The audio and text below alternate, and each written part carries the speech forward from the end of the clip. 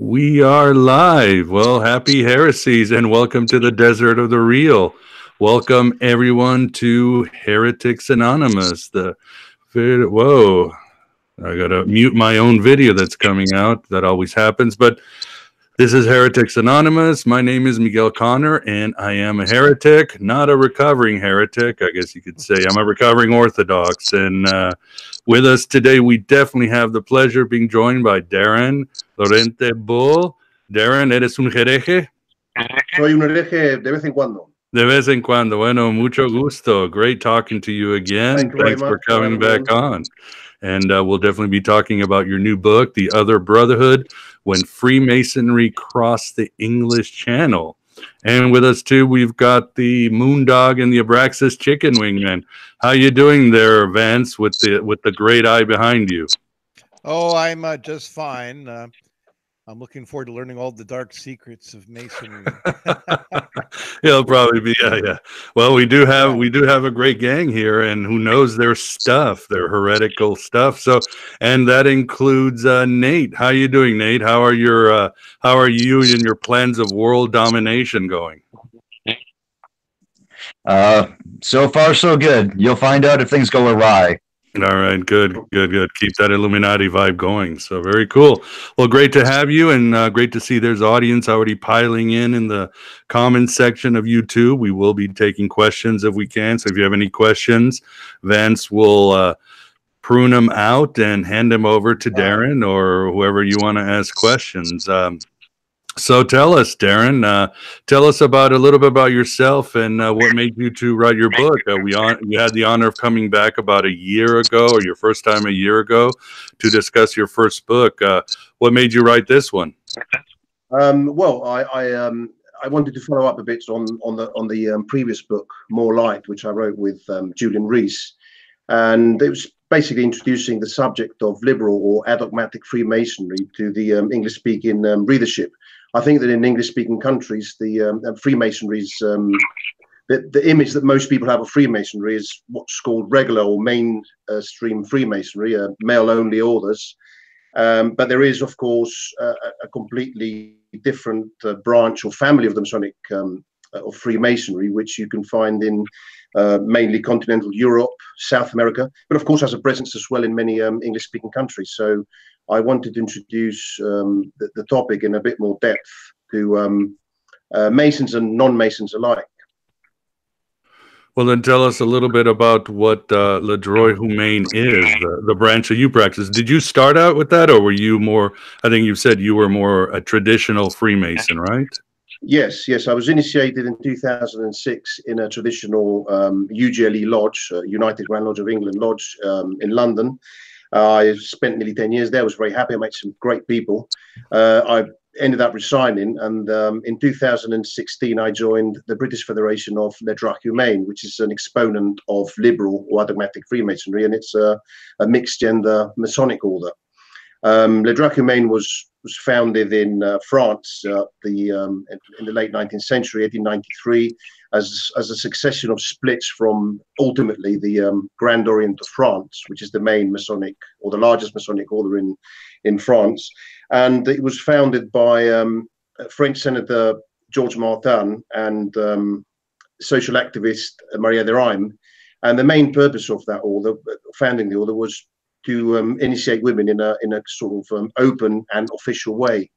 And that's what really defines or makes Le Droit Humain distinct, is the fact that it was set up for initiating women alongside men on an equal footing.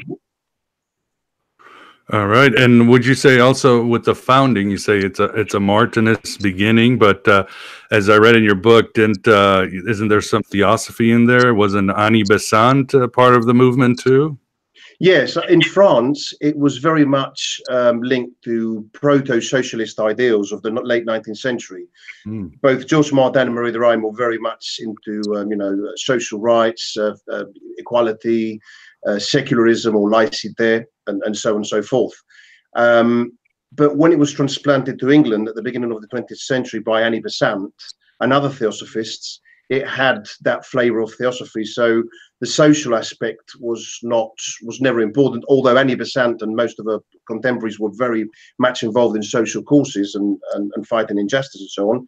But the order itself was designed as with a spiritual and esoteric emphasis.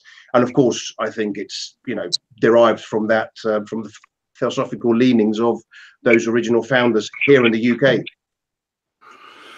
Wonderful. Yeah, that Annie Besant, she was a firecracker. I believe she started out as an atheist, and then once she started getting into the esoteric, and then she became an activist, and God, she had her hand in everything. Independence, Absolutely. India. I mean, that woman was everywhere in that part of the time. There was nothing she had her hands on.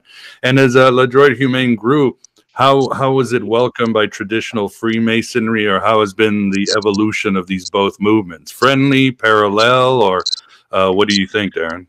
Well, I think on an individual basis, I have many friends who are regular Freemasons that belong to regular Masonic orders, and of course, our friendship remains, and we recognise each other as Freemasons.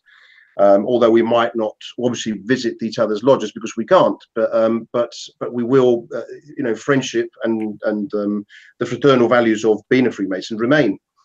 But I think that the Masonic establishment in England, at least, and I think probably in the States, Nate will probably know that better than me, but I think that in English-speaking countries, anything that doesn't abide by the principles of Masonic regularity, i.e. men only, belief in a supreme being, only one Masonic jurisdiction per territory, and so on and so forth, that the so-called Anderson landmarks is not considered Freemasonry. So you're just immediately not. We don't exist as far as they're concerned. However, if you go to Spain or to France, there is a bit more of a, because the numbers aren't that. The main, for example, in France, the largest Masonic obedience is a liberal one, the Grand Orient of France. So there's a different relationship, and I think they do recognise each other, although they still can't visit in. It's a bit like Anglicans can't have the Eucharist in a Catholic church and vice versa. I mean, unfortunately, it's a bad analogy, but I think it's the best one I can think of. We're not in communion with each other, sort of thing. It's a bit, which is a bit sad, because we are, I think the values we upheld are all, pretty much the same, and we all go through the same rituals. We do all the same work, and we have the same aspirations. Yeah, and when you say liberal Freemasonry, is what would Le Droit Humain be? Liberal Freemasonry? Again, I'm trying to get the distinctions here, especially for the audience that might not be that familiar with all these different nuances, just like most people might not know the nuances between a Greek Orthodox and a Catholic. There's these little rules that change everything. Yeah, and then you've got the Eastern Catholic churches, but anyway. Of course, and the Byzantine and the Vietnamese Catholic Church, it just never ends. And I mean, you say, are you Catholic? And if you are, I'm a Roman Catholic, yes. So you can be Catholic and part of Le Droit Humain. And well, the church, I know they frown upon Freemasons. I think if my parish priest is this, maybe not. Maybe you finished my career in the Catholic Church. Mm-hmm. I might not be welcome next Sunday after if they watch this. But no, yes, of course we are. If you go by the book, we're forbidden we're forbidden to join any Masonic order, unfortunately, which I think is personally, and obviously I'm not no theologian, but I think it's misguided notion of what Freemasonry is.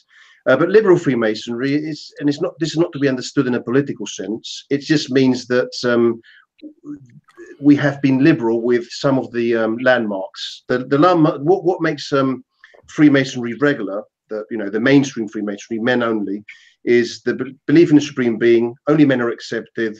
Only one Masonic jurisdiction per country. No discussion of political or religious topics within a Masonic context. Those are the,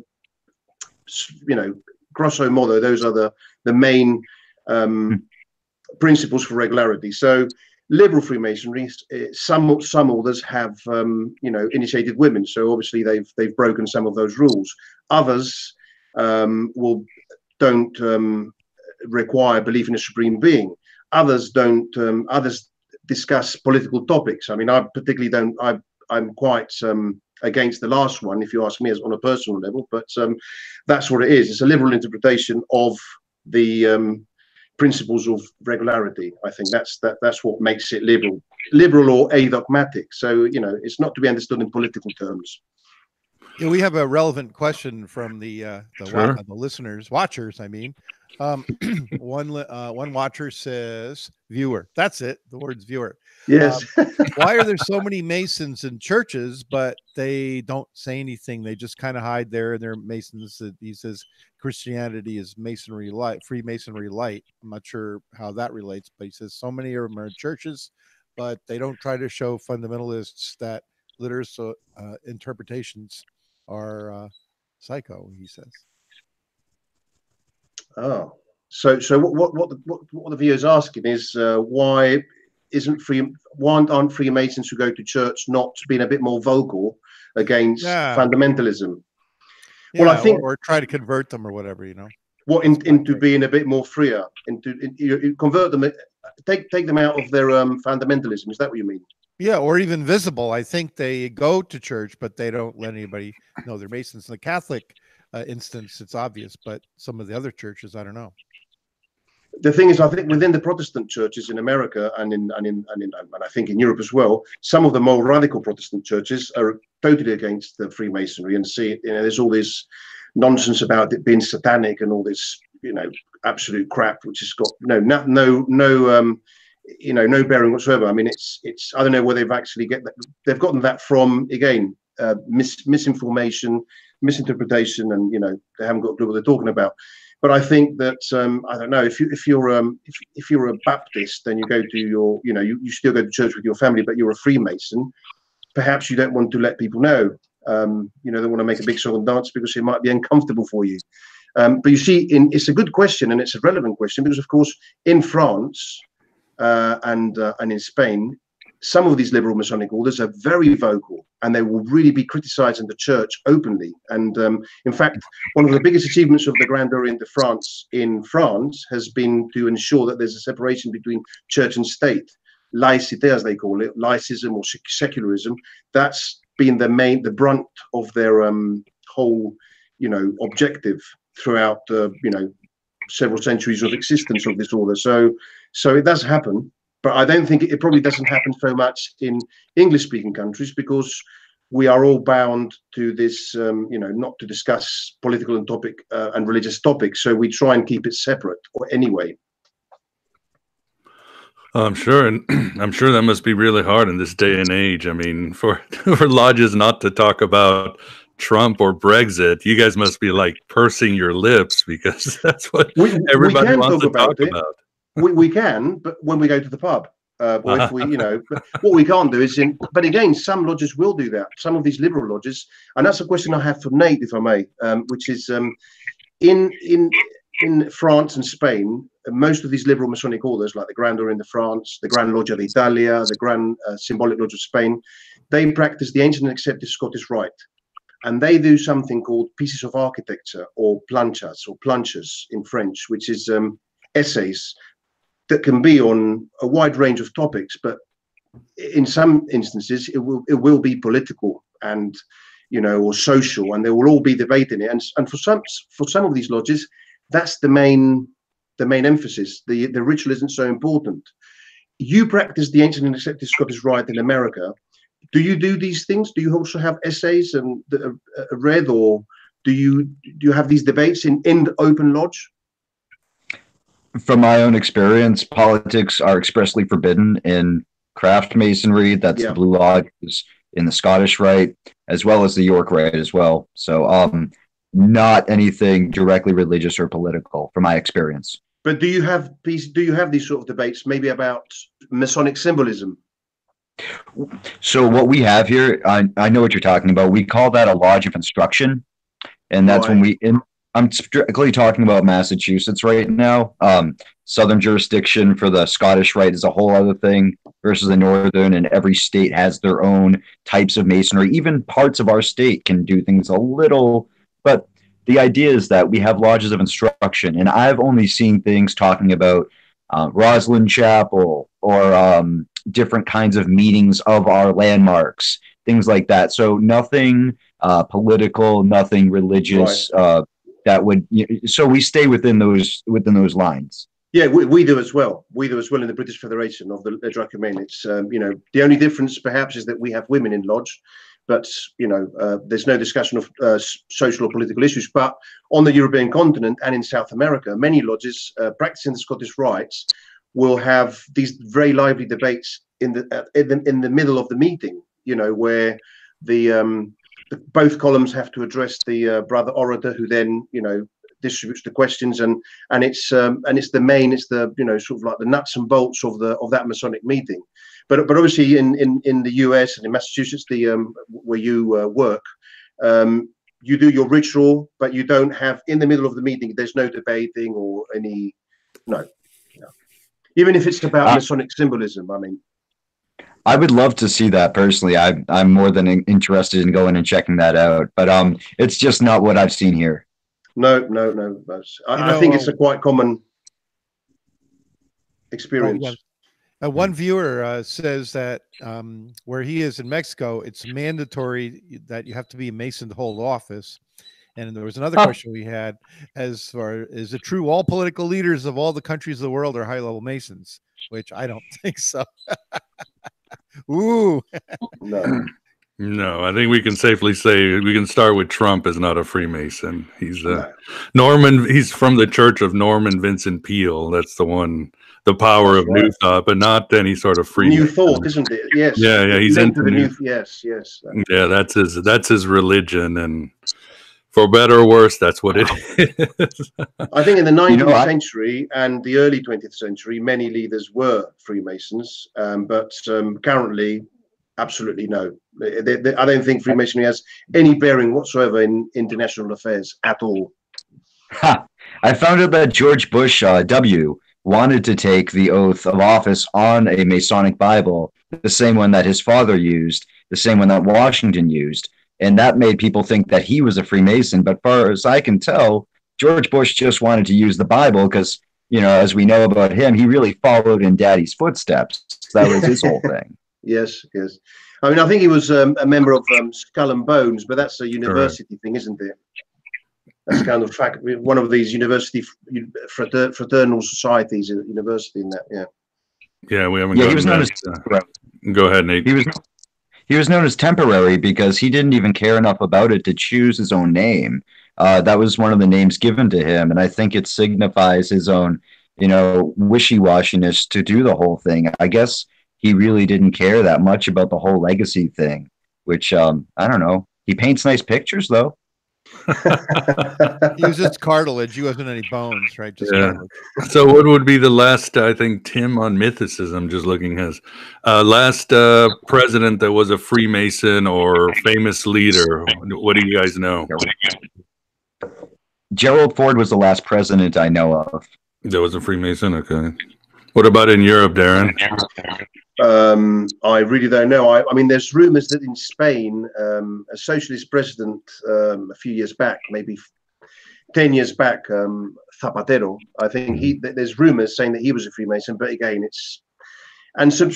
you know, there's no weight behind it, and I think that it doesn't really matter anyway. I mean, it would just be an anecdote, really. And in the UK, I don't think any of them have been. It's just not fashionable anymore at that level. It doesn't have that. It doesn't draw that sort of attention anymore. Right. And saying that Margaret Thatcher isn't? Well, Margaret Thatcher.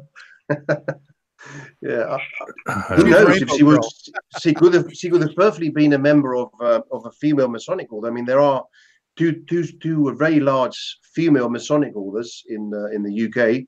Who knows? I mean, but never heard anything. Yeah, there's two, and they're very large. They have loads of lodges everywhere. You know, it's and they really follow all the principles of regularity. You know, to be in and the United Grand Lodge of England kind of recognizes them. You know, I suppose it gets them out of difficult questioning. Oh no, but there are women Freemasons. Look, you see these two orders. Yeah, in the 300. Oh, sorry. Oh no, I wanted to ask you, Darren. So Masonry started out, not started out, but when it really, when it got its wheel, was a deistic pursuit. And this day and age is still, is it, you talk about you have to believe in a higher power. Is it still a deistic God, the great architect, or is it more like AA, the God of your understanding, whoever your God is that you follow? Personally, I think it's the God of your understanding, and I think there's loads of people on both on all different types of Freemasonry who would say that they believe in a supreme being, but it's down to them who what they believe in. So it doesn't have to be a a religion of the book or a revealed religion, or you don't have, or one of the the more known and common religions. It can be. It could be the God of your own understanding. Absolutely. I mean, if you think about it, in liberal Freemasonry, many orders accept atheists. That was one of the reasons why the Grand Orient of France in the late 19th century ceased to be recognized by the United Grand Lodge of England, because they said, well, we don't need our new members to recognize belief in us, confess belief in a supreme being to join. So atheists could join. So of course we have the figure of the great architect of the universe, and I've always wondered how those fellas negotiate their belief. But of course they believe in an energy, or they believe in chaos magic. Who knows? Everybody can have their own beliefs, and it doesn't have to be a religion of the book anymore, which I think was the case if we go a few decades back. Right. And what about you, Nate? Would you agree with this, or is it any God but Abraxas? Well, do you want me to tell you the secret? No. Yeah, don't show that movie. No, we're not going to put that movie on. Oh no. Now that you've said that, okay, I'm going to push that tangent away. I want to add, before I answer directly, that there's a type of Freemasonry, because we have the Continental, we have the British, the American. There's also, I believe it's Scandinavian Freemasonry, that you specifically have to be a Christian to be a part of. Mm. Yes. So I thought that was worth mentioning, because it's like the opposite of atheistic. It's like you have to, and it makes me think a lot of Metalocalypse is all I'm going to say. But I'd rather die than go to heaven. The Atheist Church, yeah, great show. I've got the coffee. You got to get a cup. But so for me, I'll say that we actually have different lodges in the state that will keep at least like 3 or 4 different holy books, like the Bible, the Torah, the Quran, and the Bhagavad Gita. So I happen to know of a brother of ours who recently was initiated into my lodge, which is my mother lodge's Orient Lodge, and he used the Bhagavad Gita. So if that kind of illustrates with a practical example of what we're talking about here, I think it comes down to for us, as long as you have the supreme architect in the end, is basically where we all, some may even call it source, you know what I mean? But it's not pagan. It's definitely more towards a monotheistic kind of thing. I think that would help flesh it out a little more.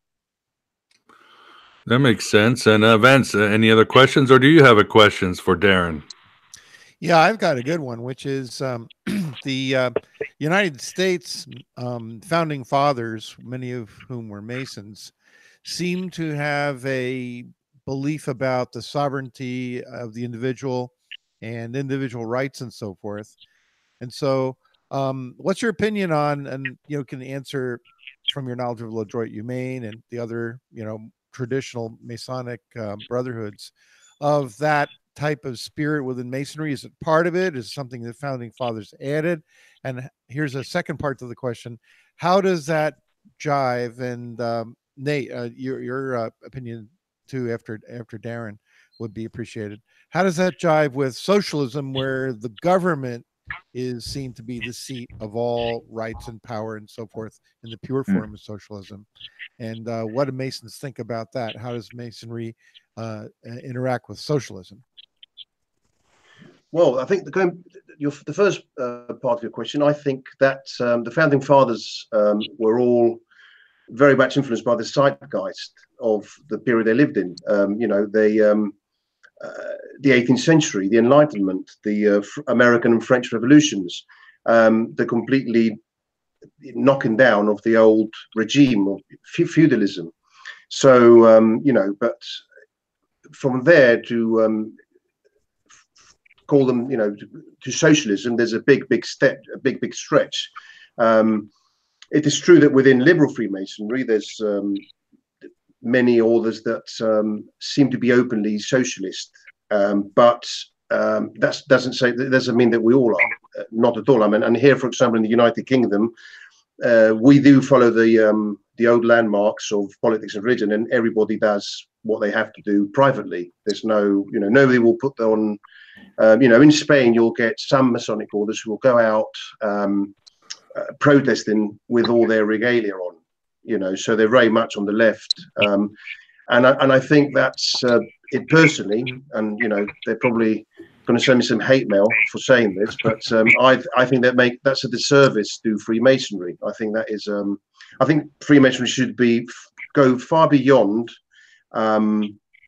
politics and religion, and not be associated with anything directly. Individually, everybody can do what they want, but of course, Freemasonry was born and shaped and molded during the 17th and 18th century. So the values of the Renaissance and the values of humanism and the Enlightenment are always going to be part and parcel of it. And I think always of you know, the first recorded initiation in England in 1646. There was probably some before, but the first one recorded was the initiation of Elias Ashmole, who was a royalist fighting for the king in the English Civil War. And he was initiated alongside officers of the, you know, other side, the parliamentarians, and you know, so politics and religion are, you know, are kept outside. And I think that's what. But of course, you can't be a Freemason if you're some sort of, you know, neo-Nazi, you know, or Stalinist, or, you know, totalitarian. You know, the spirit of Freemasonry is completely set against any form of totalitarian politics and dictatorship, but that's not to say that all Freemasons are socialist, or that there is a direct correlation. Not at all. Thanks, that's great. Yeah, Nate, what do you think? Had to make his own, right? He had to make his own society and kill off the Freemasons. Yeah. What do you say about this, Nate? Well, yeah, Hitler did try to kill the Freemasons, and you know, that's I think that as far as a political spectrum goes, I think it's worth remembering that anything too far always loops around into the same fascista. Anything too left always loops around, and somehow they end up meeting people who are too far right. And I think a very public and well-known tenet of Masonry is something about being balanced and kind of trying to see things from, you know, like we have the tree of life, right? And I'm using an esoteric example where not all Masons, just like not all Masons are left or right, not all Masons would even know that the tree of life has the pillar of mercy and the pillar of severity.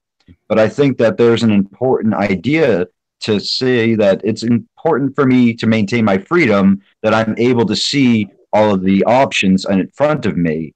And if I can see that there's some good here and there's some good here, maybe the ultimate third synthesis, and we're not talking a Hegelian synthesis here, although maybe the Marxists could learn something from what I'm saying. And maybe that betrays where I'm coming from a little bit. But I'm a Libra, so I do also have a built-in tendency to be balanced. I would say that you get as many types of men in Masonry as there are political flavors. And I would definitely say it's very much more tolerant than any organization that would say the authority tells you what to do. So I hope that answers. Again, my main message is I find a lot of tolerance and ability to think freely. And that's why I myself, who value balance and value openness and compassion, find so much value in Freemasonry myself. I hope that answers your question. Good.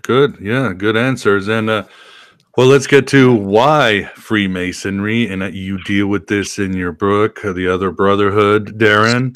And and I think it's a very good argument. You talk about how Freemasonry is very much like the ancient mystery schools. And of course, in ancient times, there were some people who just, didn't have the appetite, or they weren't satisfied with the civic duty sacrifices and sacrifice for the rain and all that.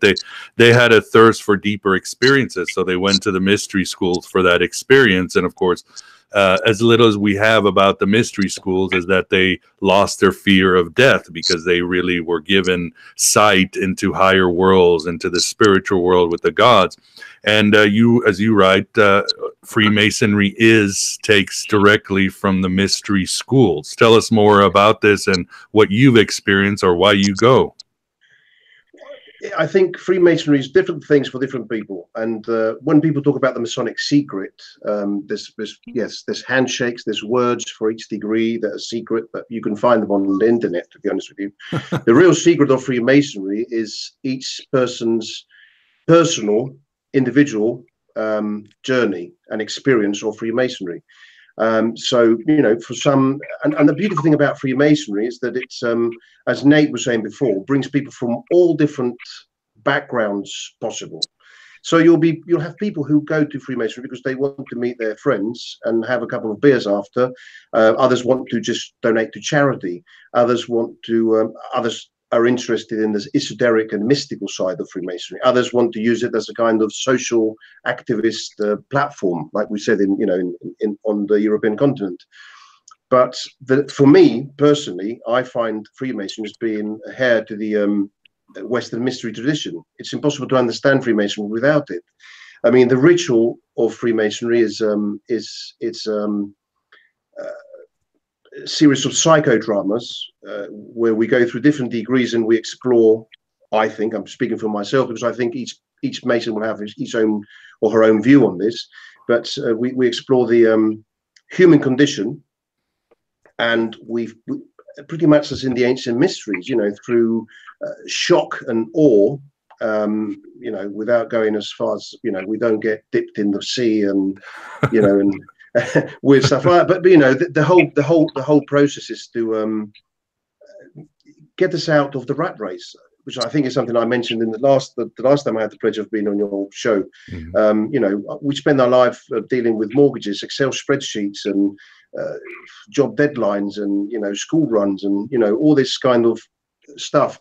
And what Masonic ritual does to us is take us out from that and give us a space where we can breathe and look inside, and pretty much as the Western mystery tradition, you know. And then and of course, if you know a little bit about magic or theology, you can see that there are lots of similarities. And of course, there's no wonder that the Golden Dawn and the OTO derived great part of their, I would say their rituals, but their the structure of the degree system of Freemasonry from Freemasonry. You know, and those, of course, are orders that are dedicated to, you know, proper occultist orders. The beautiful thing about Freemasonry is that you can have, it's a kind of outer order, and you can have all different types of people that be very interested and very knowledgeable about, you know, esoteric matters, and others who don't, and everybody will get something out of it and contribute something towards it. So, but I mean, you know, I was talking before to Nate, and who's recently done his 18th degree, I think he was saying, in the ancient accepted Scottish Rite. I mean, that's a Rosicrucian degree. There's loads of you know, correlations, similarities with alchemy and the Rosicrucians. So you know, it's completely, you know, as far as I can see, part of the Western mystery tradition, without doubt. I wouldn't say it's direct, because of course you've got particularly in the late 19th century, Wade and some of the theosophists, and you know, and who would believe that yes, there was a direct linear connection. So, you know, from the pharaohs and the Gnostics until now, we've all been past this secret, you know, in a direct transmission. Of course not. I don't believe that. Maybe I'm a bit of a skeptic, but I think that it's in the same spirit. Freemasonry is perhaps what's left from all of that. Well said. And you yourself have found, as a reward, have you found a better, you might say, interior life, better connection with higher powers? I mean, you can say that's helped you out? Absolutely. I mean, I was what you probably call a nihilist. I was very much into Nietzsche, and I had a very hedonistic lifestyle to an extreme. So I didn't have any thought or pause for what the inner life was.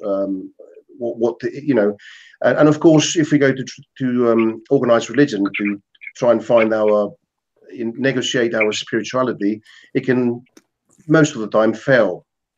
There's a lot of dogma, there's a lot of you know, doctrine and things that just don't match up.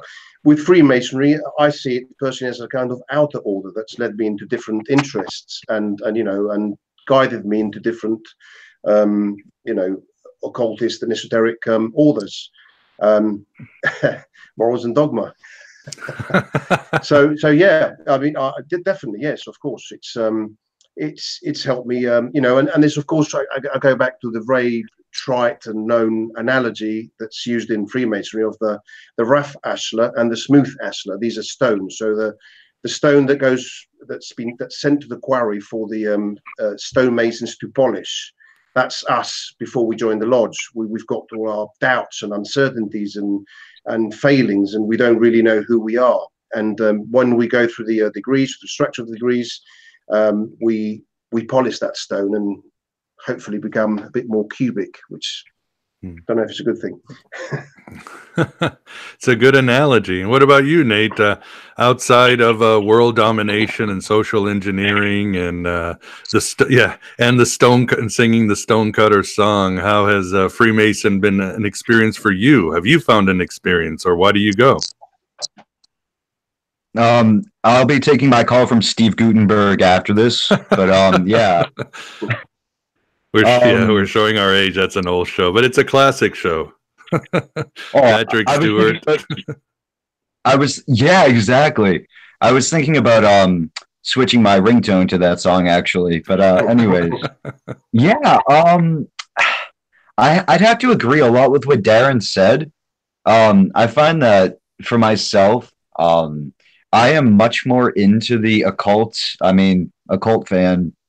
I'm much more into the esoteric than a lot of brethren that I know.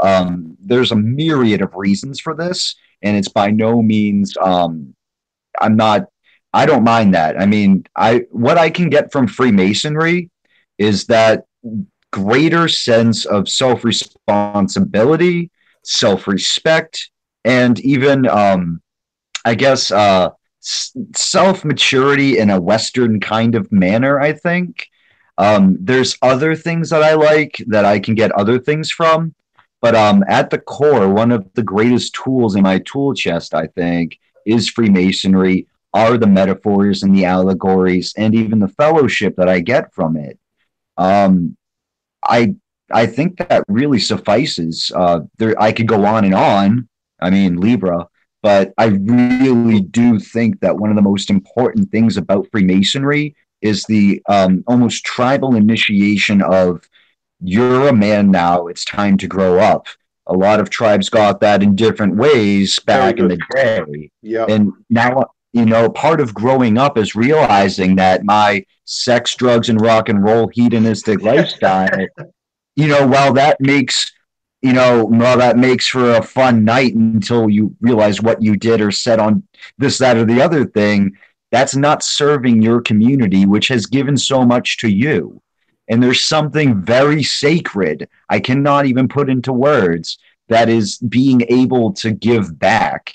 It's to keep the, you know, in basic esoteric terms, it's keeping the circuit flowing. And that's very important. But I mean, at the end of the day, who would you rather be? Some selfish, drunk butthead? Or would you rather be someone who is moderate and loving and gives to other people? I don't think it takes that much of a deep thought. But if you're busy drinking and being selfish, you're not going to consider that. And I think Miguel, I think you know, you and I can say that's and Darren and Vance, everyone. I think that's the way to live, is to be caring and compassionate. I'll finish with this. Your three greatest treasures, according to the Buddha or Lao Tzu, are simplicity, patience, and compassion. That's not Masonic specifically, but it's something that I also find in there. Well said. One out of three is okay. Or as Meatloaf sang, 2 out of 3 bad. No, that's really well said, and I think you hit it also on the head. male and female initiation are extremely important, and we've sort of lost it in Western superficial culture. We need those rites and those metaphors to bring us from children to men and so forth to responsible members of the community. And when we get lost, like Darren or even myself, we're suddenly adults and we haven't grown up, and that's definitely a route to get us back into the flow of life. And Darren, what are the universal principles of Freemasonry that you write in your book?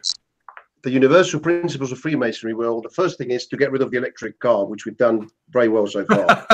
Yeah, good job.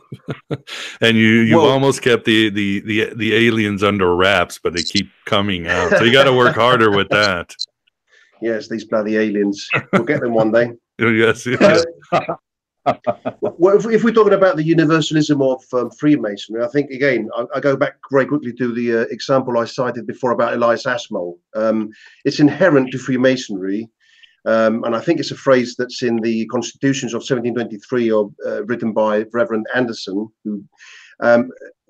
where it says that Freemasonry is there to gather that which is scattered, to bring together. I mean, and it's unavoidable, you know, and I think it's an idea that most people will like, the fact that there's an organization that you can join if you so desire, regardless of your race, political ideology, religion, social background, etc., etc. So in both regular and liberal Masonic terms, Freemasonry is inherently universalist in its aims, I believe. So you've and of course then you have the it's spread through the British Empire and through European colonialism. And if you read Kipling's book Kim, Rudyard Kipling, of course, was a prominent Freemason, lived in India during the British occupation, and he writes in Kim how the local Indian people refer to these Masonic lodges that they see in India as the magic house. Obviously, there's a word in Indian for that, which I don't know. And then in his poem, The Mother Lodge, Kipling talks about how he was initiated in this lodge in India in the late 19th century. And one of the members was a Roman Catholic, the other one was a Jew, the other one was a Hindu, the other one was a Muslim. So, you know, that's all there. Freemasonry is inherently universalist. I don't think that there's we can argue with that. But then, of course, what we've got is, unfortunately, and I say this in the book as well, I think that Freemasonry in a way has failed because we've got these two different bands that seem to be on an establishment level, you know, polarized and separate. So, you know, you've got the United Grand Lodge of England and all the Grand Lodges in the rest of the world in amity with the United Grand Lodge of England, following the principles of regularity. And then on the other hand, you have the liberal Freemasonry in the European continent, but also in South America, and with a presence in English-speaking countries as well, and in Asia. And then in 1961, 12 Masonic orders, headed by the Grand Orient of France, decided to form an association called CLIPSAS. It's an international confederation of liberal Masonic orders, and they launched the thing called the Appeal of Strasbourg, which I can, if you don't mind, I'll just quickly read. Sure. It's very brief, just so we get an idea of what they were. And of course, I think this was another disservice to Freemasonry in a way, but I can understand as a reaction because they wanted to have their own system of regulating themselves. So the Appeal of Strasbourg states the following principles: to restore the chain of union severed by the unfortunate exclusivity of some orders, contrary to the principles of the Anderson Constitutions of 1723. Of course, regular Freemasons can say, well, we are upholding the Anderson Constitutions to the letter. But anyway, it is therefore convenient to start again as a community, considering each and every tradition, rites, symbols, and beliefs framed by a respect for the absolute freedom of conscience, and to determine the conditions that qualify a Freemason. Working to the glory of the great architect of the universe, and request that one of the three great lights is a sacred book, is something that should be left to each lodge in obedience to decide. To establish fraternal relations and open the doors of the temple to every Freemason, man or woman, who has received the light in a perfect and just lodge, on condition that the regulations of the lodge allow this without the requirement of reciprocity. Those are the founding principles of CLIPSAS, this international confederation of liberal Masonic orders. There's over 70 Masonic orders subscribed. And, you know, I find much as what I've just read beautiful, the fact that men, women, atheists, everybody's welcome. It's universalism again. But of course, we've still got this distance with the root of Freemasonry, which is regular Freemasonry, in, you know, Anglo-Saxon Freemasonry. What's received the light? That fascinated me. I heard that and my ears went up. Yes, it's very, very beautiful. And the eclipse, as it stands for, because it's a bit of a mouthful, the Centre of Liaison and Information of Masonic Powers, signatories of the Strasbourg Appeal. And of course, what I've just read was part of the Strasbourg Appeal, which I think is beautiful, and I subscribe to it all, really. You know, I just think it's very nice. So the light is the body of the organization or the board of directors or the equivalent? What is that?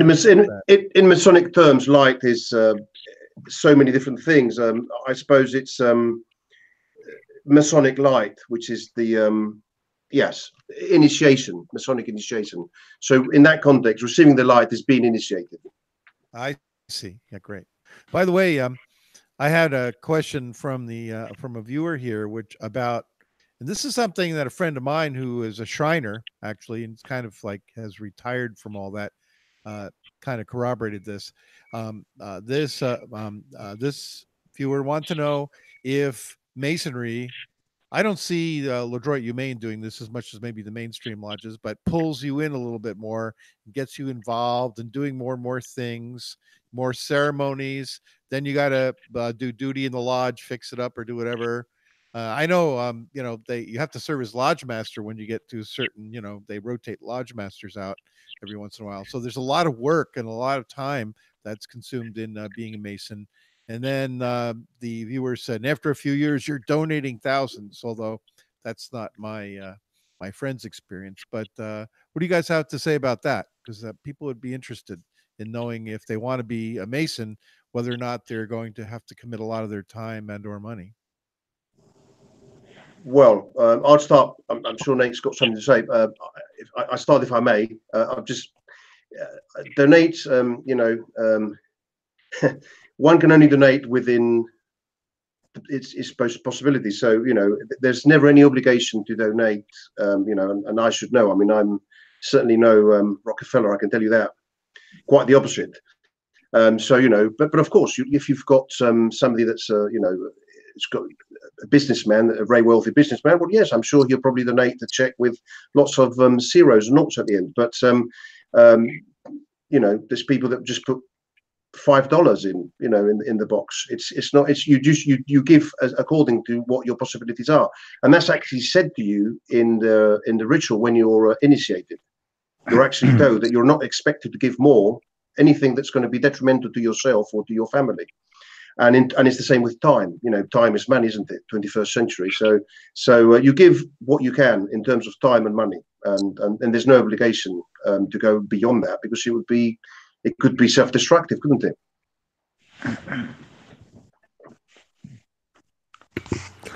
What about you, Nate? Or did we catch you doing something naughty? I don't even know what you're doing. I'm plugging a ritual. I'm plugging my phone in, actually. I got a little ding ding that it's running out of battery. I don't know. Maybe the Archons find my running out of energy naughty, but anyways. Yeah, no kidding. We don't even have to go. I would love to go down on a further conversation about a lot of that. I'd like to quickly jump back before I talk about the question that the viewer brought up about the donation of resources. This does remind me, by the by, I have a big thing for Tools Holy Gift and for Twin Peaks, so I'm gonna, of course, bring this together. Twin Peaks has the Bookhouse Boys are in Twin Peaks, and if anyone's read David Lynch's, Mark Frost's The Secret History of Twin Peaks, Freemasonry plays a large role in that. In fact, there's a fold-out page of a Masonic apron.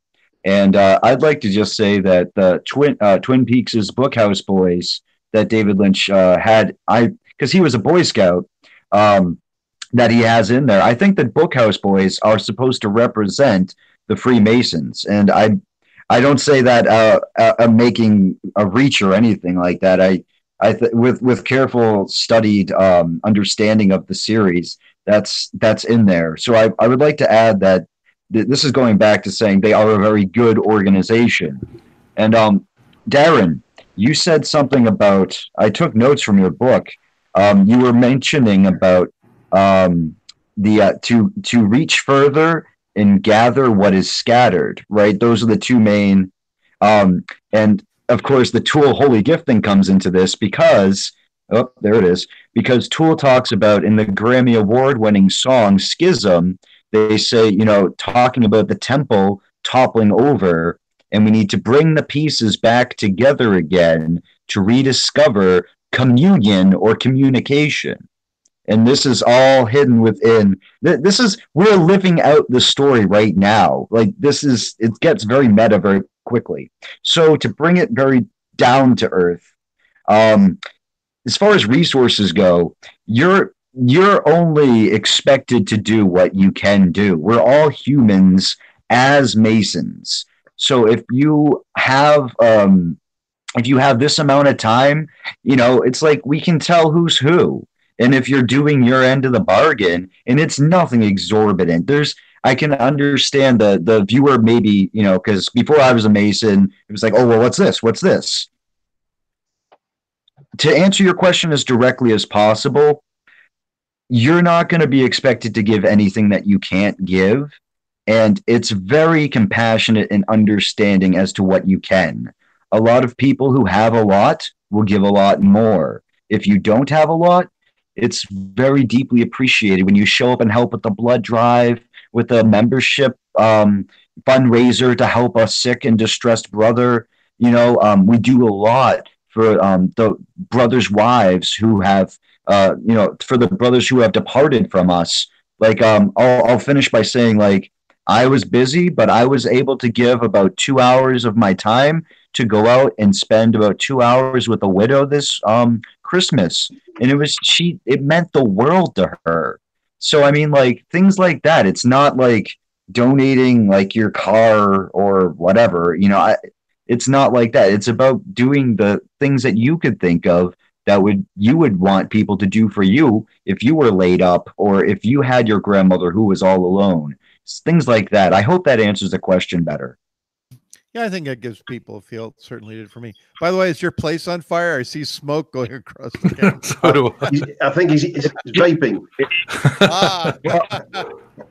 I have two responses. A lot of people say I tend to have a hot mic, so you know, you do see like I said earlier, my Occult fan sigil logo thing is the arc fire of the Covenant, the electric fire. But basically, it's just okay. It's because I look so smoking hot in this tux, baby. Yeah, that's what yeah. Yeah, very good. Oh, brother, yes. The puns, Vance, you're getting beaten to the puns. So, and for the record, I am not a Freemason. I was initiated as a Martinist a long time ago, but I never had an experience, so I didn't last long there. Decided to go other pursuits, more shamanistic pursuits. And you, Vance, I believe you're not a Mason, but weren't you a Rosicrucian once upon a time? Or are they going to kill you now because I just exposed you? Okay. It's I'm far enough away from San Jose.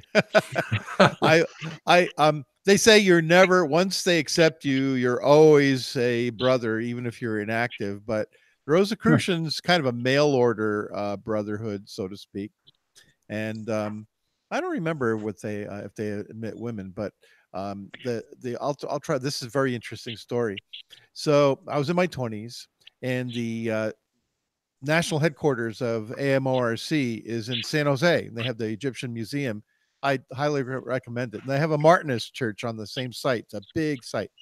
So I joined. You know, they accepted me, and I did the monographs every week and so forth. And part of it was a meditation.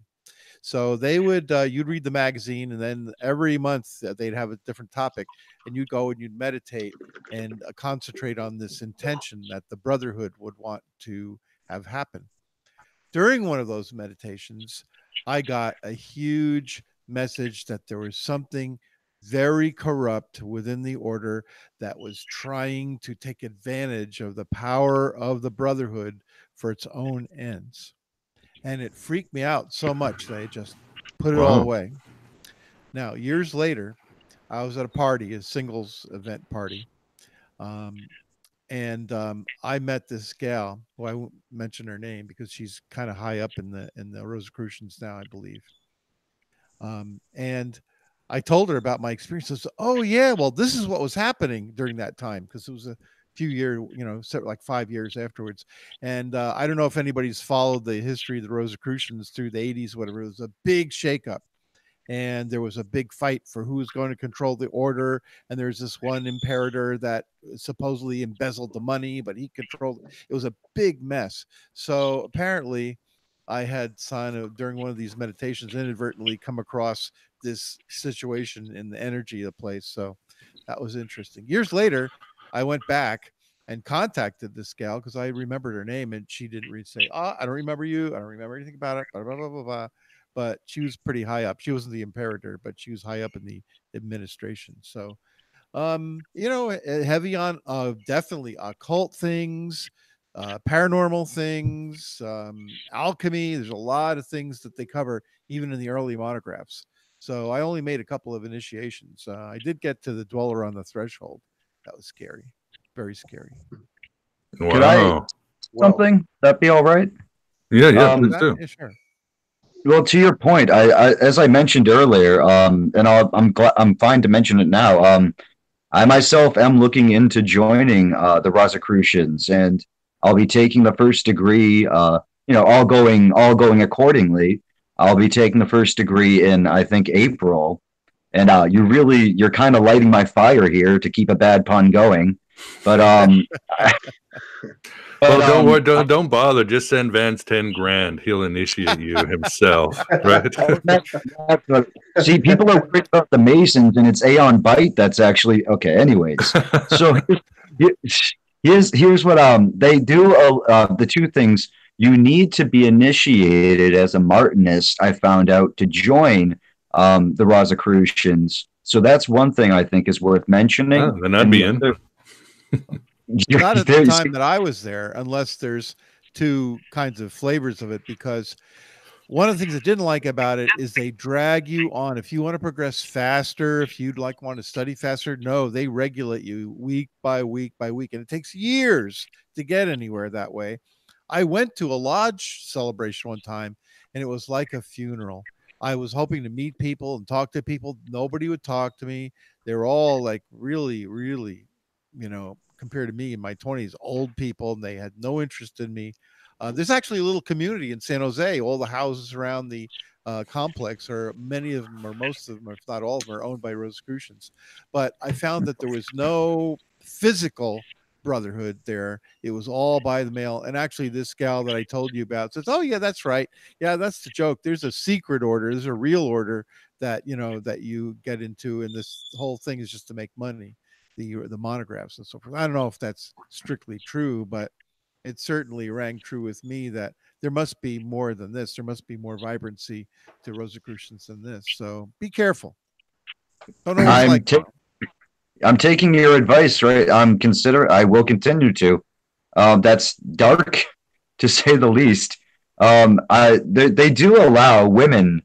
In fact, the lodge, I attended an open lodge session. And it was a lot of, there was white people, black people, men, women. It was really diverse. And I thought that was very cool. And it's the lodge I'm talking about is the Johannes Kelpius Lodge in Boston. So, I don't know if they're going to regulate it or not. I don't know how much patience I'll have, but I do try to be patient. So I don't know. That's definitely, it's very striking commentary, Vance. Well, it's true, but it's true the Rosicrucians of the 70s. Like I said, there's some sort of revolution. Who knows what happened after that? I didn't follow it. So take it for what it's worth. Yeah, interesting. Well, I think, again, you don't have to give Vance 10 grand, but I'm sure if you have any questions, he can guide you. He's got his own Rosicrucian bullshit detector. But while we're while we're on the subject of sensationalism and everything, for Darren and then maybe Nate, why do you think the whole sensationalism of Freemason, even if the numbers are down, even if there's less world leaders who are Freemason, it still seems to be under a lot of juice and power, the idea of Freemason world conquering, you know, the whole thing. And I mean, even here on Aeon Byte, and Nate and Vance were here, and a lot of these interviews, we've had some guests who are very educated, very cogent, very sober, great people, but their research still shows them that Freemasons are still sort of the Illuminati, the man behind the curtain, the architect of the matrix. Why do you think this continues to persist, Darren? It's nonsense, because nobody's given me a golden handshake. You know, or a mansion, or an airplane, or a harem of beautiful women. No, absolutely none of that. No, I think this is again, it's misguided.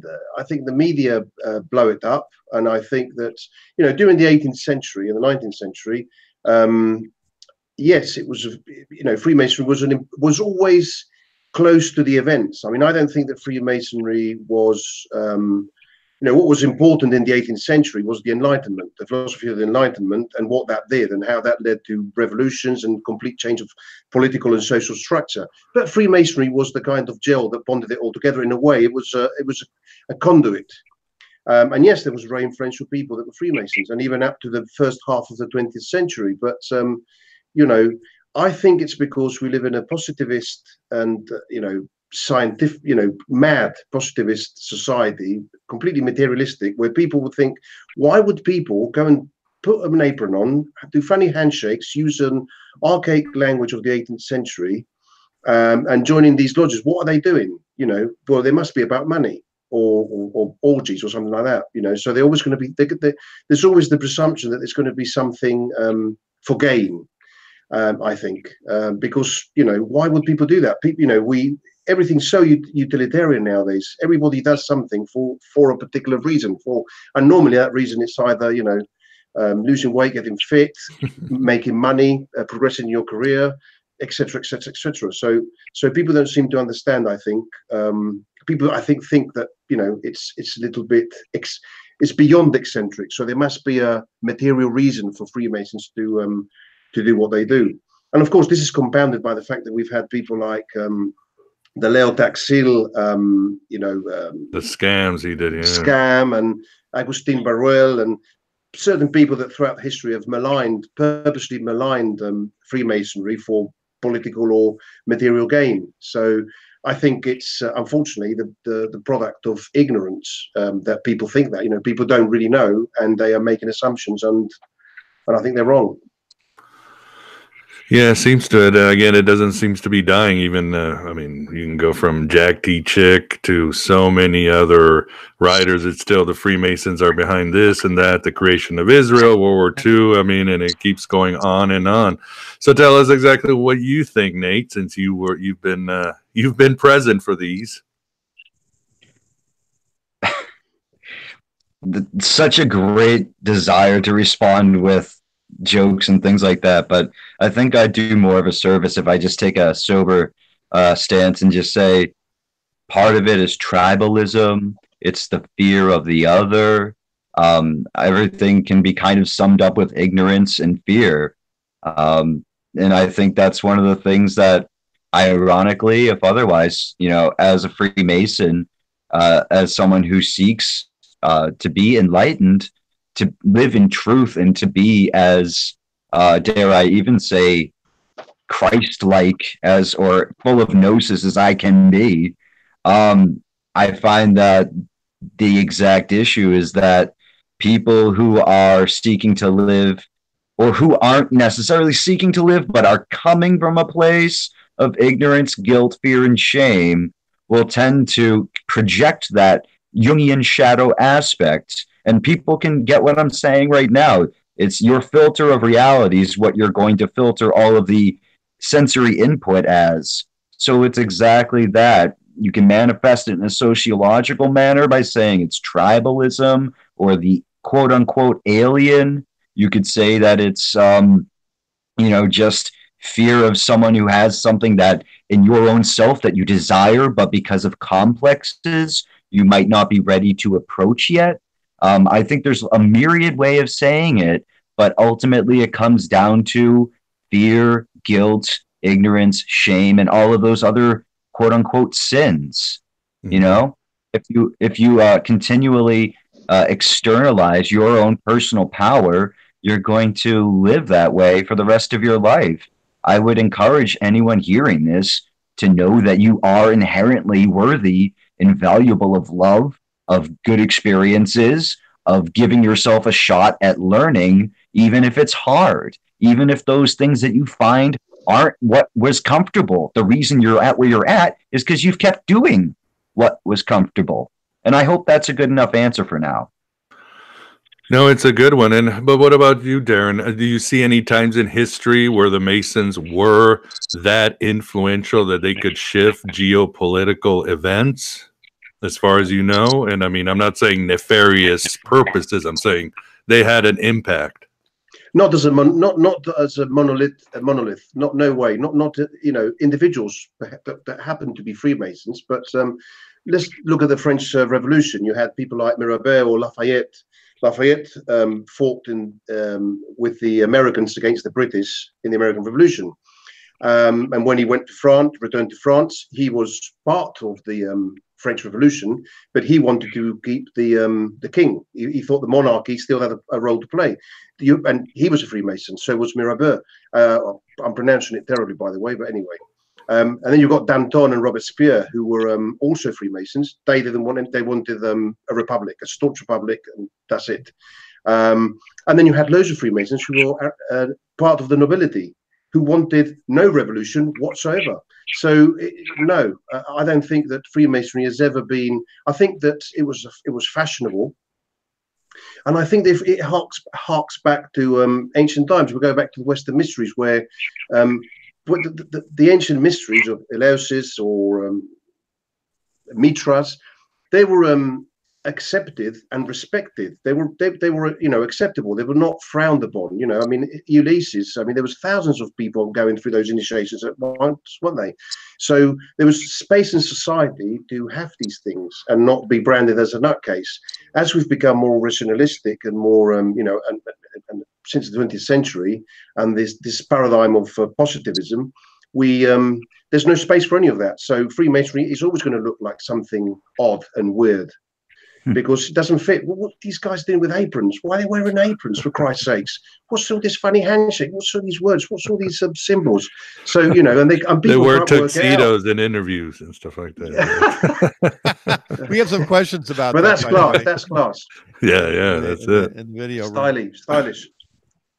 Well, didn't it true? In fact, my friend that was a Shriner, is a Shriner, I suppose, still. He says that years ago, people at lodge meetings were required to dress formally. They'd come like that. I mean, it's not for a long, long time, but now, but they have to dress up and appear nicely and so forth. So that's I think that's a standard throughout the whole of Freemasonry. Maybe we don't look like as dapper as our friend Nate here, but people will be wearing suits and ties. Women will be wearing white and black dresses.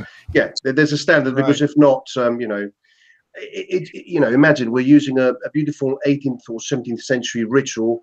We've got these beautiful columns. We've got the candles lit, and we're saying these wonderful words, and we're dressed in tracksuit bottoms. It doesn't go with it, does it? But that's what it is, really, I suppose. To just it's an aesthetic, part of the aesthetics, really. Yeah. And for the audience who will be getting this audio version on iTunes, we're talking one of our members, Nate, is wearing a tuxedo for the thing, so that's why we're saying that. Vance has his flashing Illuminati things in his background, so it's always fun on video. There you go, 30-second. So that's why we're saying this, and it's interesting too what you say, Darren, because yes, in the American Revolution, you had American and British generals firing at each other who were both Freemasons. And correct. In the mystery religions, it accepted poor, it accepted the emperors. I'm sure there were sworn enemies who would show up to the mystery religions to get that experience. So, as you say, it probably wasn't monolithic. Definitely. Individuals did different things, you know, and then, of course, at some point, Freemasonry must have been, well, I'm sure it has been misused for political purposes. You know, one of the famous Lodge of the Nine Sisters, where Benjamin Franklin was a member, and so was Voltaire, and so was, I think, Camille Desmoulins, who was one of the French revolutionaries. They're all members, and I'm sure that things were discussed, you know, using that membership. But again, that's just incidental. Many Freemasons ended up in the guillotine. Some became rich, and some had to escape. So, you know, using the French Revolution as an example. So I don't really and of course, with the British Empire in the 19th century, Freemasonry did trouble. And of course, I'm sure, Nate, you've seen the Man Who Would Be King, the film. You've with Michael Caine and Sean Connery, where, you know, and based on Rudyard Kipling's short story, and in a way, through the British Empire, Freemasonry was spread. But again, I don't think it wasn't part of that colonial mentality or ideology. It was just something that happened, and lots of the natives of these countries that were being colonized joined and loved Freemasonry. And I mean, you know, in India, the Grand Lodge of India is, God, it's huge, it's massive, I'm told, in terms of membership, and, you know, it's very, very prominent. Could I make a point too about just the general nature? I say this strictly as an individual. This isn't representative of any group that I'm part of or will be a part of, but I'm just going to speak from my own gnosis.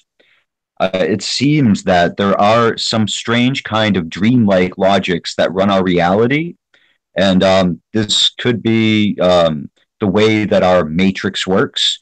But, like, for example, people tend to point at FDR being a 32nd degree Freemason, or and being the 32nd president, and then Truman being a 33rd degree Mason and being, you know, the 33rd president, and also all of the history that came with them. I would say that our reality runs off of some strange synchronicity engine. I'm a third generation at least, and I mean at least, it's probably further back. Allow me the quick interlude to explain that for my own synchronicities, my grandfather, who is up here, he was 33 when he joined. My father was 69 when he joined. I was 33 when I joined. I was explaining to Darren that, of course, you can add that up to 666. And we're talking about an organization that has, and again, this is just me explaining synchronicities. We're talking about an organization that has a chief feature of Solomon. In the game from whence I got Occult fan from, Final Fantasy VIII, there's an item called Solomon's Ring that requires 666 items. So you can see that this goes way above human functioning. That's 3 generations of people, all right? I find it extremely extravagant and indulgent to believe that someone was planning for my grandfather and grandmother to then have my father, who was waiting until he was almost 70 to fulfill this kind of chain of events. So when you hear 32nd degree Freemason is 32nd president and 33rd is 33rd, I want you to remember that you might either be really reading too far into things, or there's a machination far above humans, and since you're a human, don't go blaming other humans. Well said, well said. Great architect doing all this. Well, TV screens. All glory and praise to the grand architect in any event or case. Yeah, that's the G in the Masonic symbol, right? That stands for the Grand Architect. And geometry. A lot of people also say gnosis as well. So I've heard that too. Once again, Miguel's apparently. Everyone just admit it. Miguel is the puppet master. Or it's puppet master in the world. I got the strings tied all over me. Yeah, that's yes. Exactly. I am the reason for the electric car, or the suppression of the electric car. I think that's the joke today. But what about Great this? job. I mean, yeah, my theory has always been this, and I follow again. I will mention Chris Hayes, The Twilight of the Elite. I mean, excuse me. When you have an issue, it's not a Catholic issue. It's not a Jewish issue. It's not a Freemason issue, or a Republic, or a Democrat. Or Penn State football team, or whatever. The problem is twofold. Like with Vance, humans are corruptible. They will be corrupted at any level, and you're going to have issues with the Rosicrucians, Freemasons. I mean, I've been to AA meetings where somebody's stealing money. It just happens. It's human nature. The other two is a question of the elite. You have people at the top who have access to the funds, to the connections, to the all that. They're going to make the really self-serving bad decisions in a lot of places. And again, it doesn't matter top of a Protestant church or a Protestant movement or whatever. Would you agree with that, Darren? I mean, I think it's an elite problem and not a Freemason, Jewish, Gnostic, or whatever boogeyman you want to have today. Scapegoat. I mean, this is about scapegoating, isn't it? Really, and that's what it, so long as Freemasonry has been a very secretive organization, it's been scapegoated because, and we were talking before the interview how there was this witch hunt in the UK with Tony Blair's government in the late 90s. And as a consequence, what the United Grand Lodge of England has done is initiate the process of openness. They've revamped their website, and everything's completely transparent and open, so that anybody can go and see you can actually go on a tour of the Grand Lodge without being a Freemason and go inside the Grand Temple, and you can see everything, and you can see that there's absolutely nothing to hide. And of course, it's about the elite on one hand, and the elite will do whatever has to, if it was convenient to be a Freemason 300 years ago, well, let's be a Freemason, because then I can get to that guy and it's all very nice, all this nice ritual and all that. Let's see what we can do over there in I don't know, in China, wherever we're putting our hands in. Yeah, start an opium war or something. Exactly. Yeah. Exactly. Absolutely. I mean, Churchill was, I think Winston Churchill did his first degree and then he didn't progress it. He probably thought, well, I don't need to go anymore. Now I'm Prime Minister. Exactly. I didn't know that, actually. Yeah. I know LBJ took his first degree, but full disclosure, I do not like LBJ. I don't know who does anymore. But yeah, exactly. I just saw Inception last night. Where George Bush? Anyway, sorry. Yeah. Inception, great film. Yeah, and you know what? I bring it up because we've been saying, well, is it the Masons who are controlling the world, or the Rosicrucians are controlling the world, or the Bilderbergers, or the Illuminati, which was mentioned by a viewer, by the way, and wants to know if they infiltrated the Masons. But Miguel, I go with you. There are certain inherent archetypes of power, and they're related to money. They're related to politics, especially. And so these groups, and any particular Masonic lodge, a Rosicrucian lodge, just like in my case, they are susceptible to having ideas implanted in them and harnessed as a group if they're not careful. And so maybe this is a better model, that the elite use the groups, not the groups are the elite. Not always, I'm saying. And most of the people in these groups aren't going to be part of it. They're just maybe going to be contributing at low levels with their resources to keep the thing going, some money from more wealthy people. But it's the structure, and this is what we're about in Gnosis, right? Trying to figure out what the nature of the demiurge is, how he controls the world, if it's a he, if it's an it, if it's nothing, if it's an archetype. So the big question is, who's messing this world up, and who created the world so that everybody eats each other? And so, maybe we're being inceptionized all the time, As well said, yes. I mean, in Scientology, I know a lot of people have benefited from Scientology that I've known. It's helped them with a lot of problems. But then again, you get to that top level, you get a David Miscavige or L. Ron Hubbard, and that's when things go wrong. So it continues. I'm with you guys. And yeah, in the chat room, there's Yalda Bayoth. I'm getting kind of scared with that there, Nate. Who is this Yalda Bayoth haunting us? he's finally caught up with us. Yes, yeah, he's here. The Demiurge is bringing down the hammer. So very interesting. Yeah. And for a sense of transparency, you at the end of your book, Darren, you have a group of sections on rituals. Tell the audience about that. Well, I don't go into any details how the ritual workings develop, but you know, there's a number of rituals that are used by different Masonic orders. So a very common one in the States is the Ancient and Accepted Scottish Rites, which is the one that I think most of us know, or most people know about, which is, you know, from the 1st degree to the 33rd degree. Then you have the emulation ritual in England, which is a very old and very subtle ritual, which we do watch the first 3 degrees, and then there's a number of side orders after that. The British Federation have their own unique, of the Dracumane have their own unique rituals, which are the Lauderdale ritual, which was based on a ritual originally called the Dharma ritual, and you can see the theosophical influences there. You know, so it's something that strikes me is that the many liberal Masonic orders in France and Spain, they'll use the Ancient and Accepted Scottish Rite, which is there are lots of knights.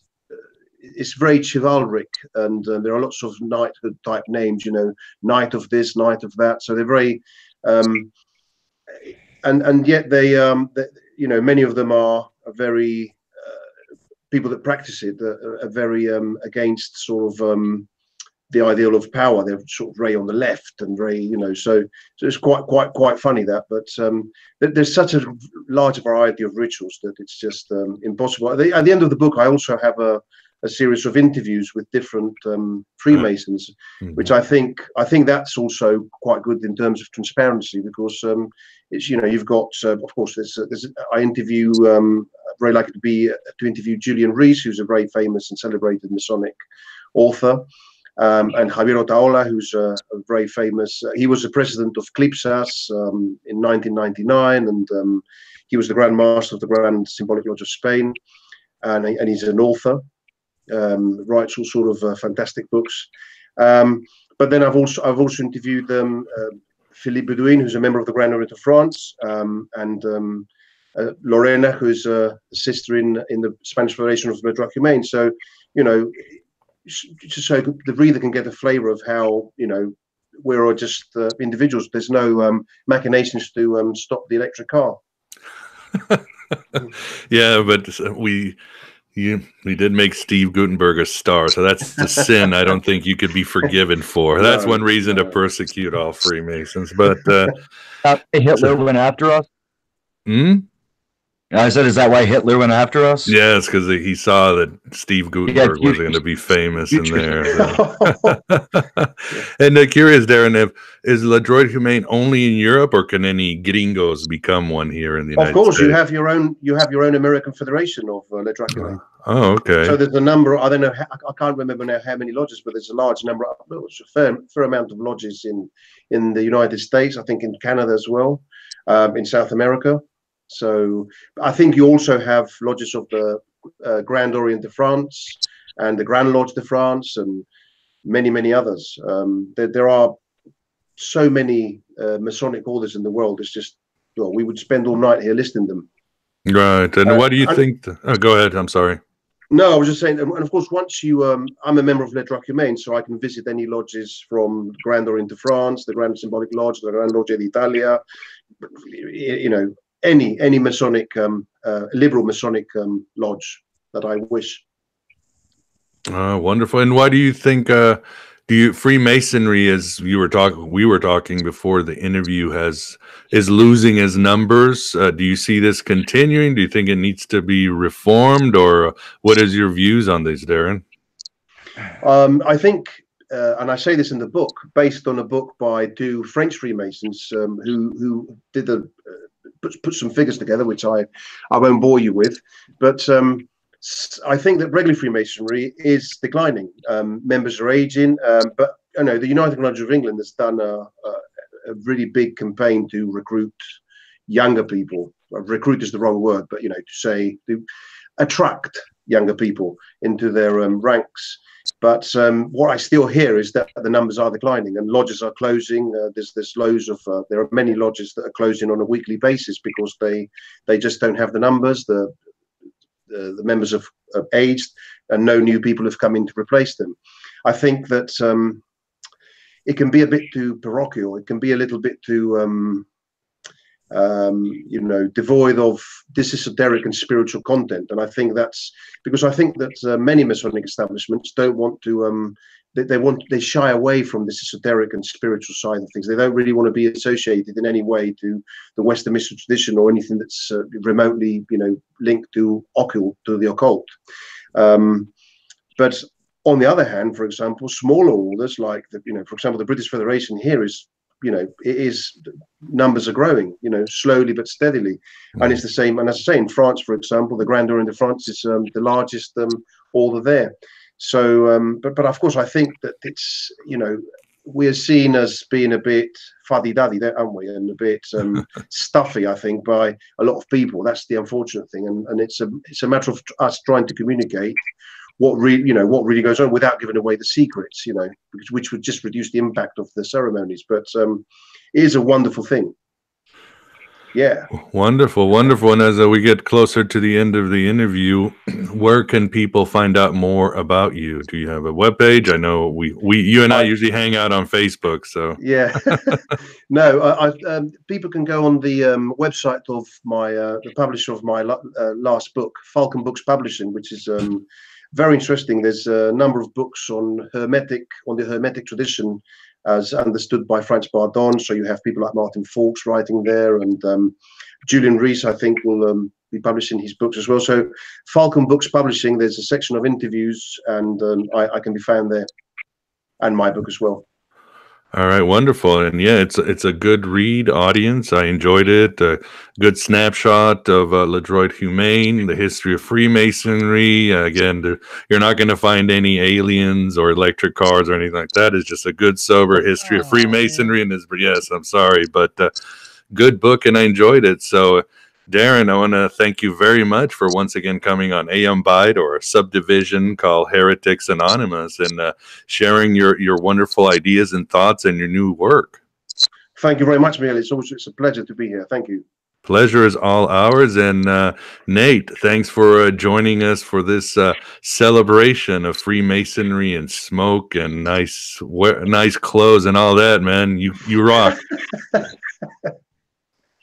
Thank you so much for once again inviting me on.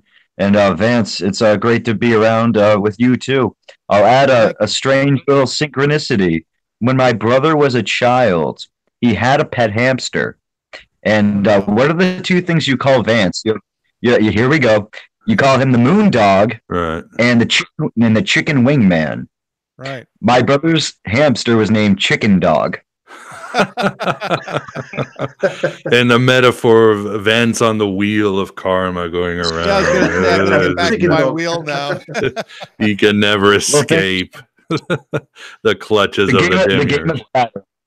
The game of Saturn, yeah. Thank you so much, and you really rock, man. I really enjoy talking with you, and I look forward to doing so again. So cheers. Oh, yes, we shall continue. Well, thank you, Vance, for being here as well. Thanks it's my pleasure. Hey, before the taping here, or the broadcast, we agreed to prank Darren by putting a picture of Gomez Adams up. Nobody laughed yet, so here it is. One of my favorite actors is Raul Julia. One of my favorite. He passed away way too early, but he was a brilliant actor. So, and of course, we will have to say goodbye to the audience. Thanks for the great questions and all the conspiracies and all that good stuff there. I see your Lawrence, Galian, and some of the others. Great comments. Yeah, there's a lot of good information. People talking in the chat section about Masons and different orders, and was Crowley and all that. So good stuff. And we should. Well, hopefully next time. But yeah, good resources. Thanks everybody for being here at Heretics Anonymous, and everybody, thanks, and have a good Sunday. You too. Thank you very much. Bye, everyone. Cheers. Bye-bye.